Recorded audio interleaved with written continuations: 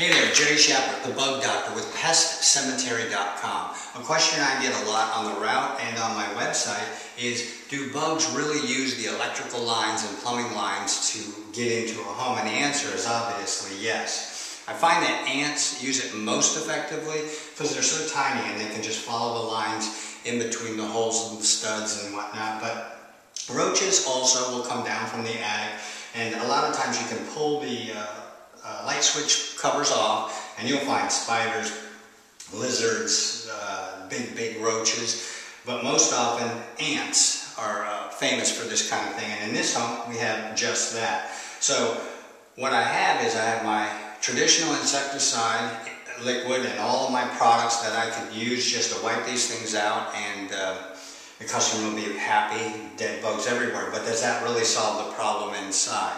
Short of tearing the wall out or drilling a small hole and puffing some dust in there, there's not a whole lot you can do on the surface. So you got to try to get in or find out how they're accessing this wall, where they're going to. Maybe it's another access point, like where the cable line or phone line comes in. So you want to treat that as well. Perhaps it's underneath the windowsill or around the window.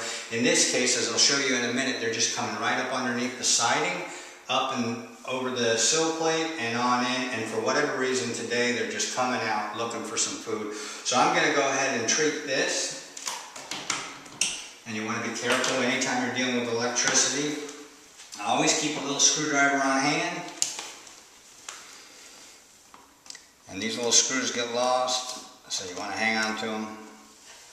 But there we can see just a ton of little tiny black ants, and like I said, all kinds of different ants will use this access into a home. It's sometimes not as pronounced. It'll just be a straight line of pharaoh ants or something, but today we've got our little black ants, and I'm going to block them off from this with a little shot of dust.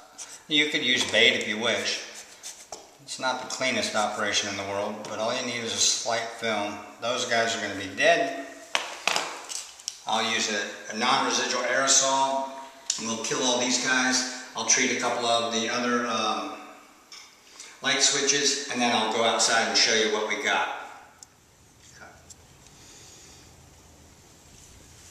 Recently I did a video called Bait and Switch Those Ants, and the technique is the same, except we don't really need the bait today. As you can tell, they're all over on the inside. There's a steady stream of them coming right down the insulation siding and then right up and in.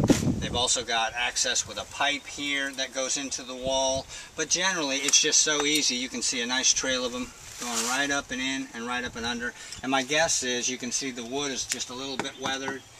It's offered the moisture that they need, so this has just been a nice happy place for them to be with all the moisture, and they just carry the food on in. So I'm pretty sure they have their nest centered right inside this wall. So rather than use the traditional insecticide approach, we just used a non-repellent. Today I'm using a Rilon.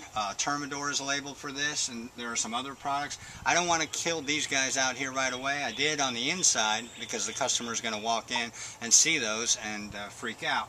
So out here I'm going to actually be more devastating to the colony with my non-repellent right along the trail line. A few of them get a little bit wet, kind of freaked out, but it won't kill them right away. They'll pick it up on their bodies, and as they share it with their communication, talking to each other, feeding each other, they'll share my product, and all of these guys in here will eventually crash and die without all the destruction and everything to the wall. We'll just let them do the work for us. Hey, that's a quick way to get rid of ants inside a wall.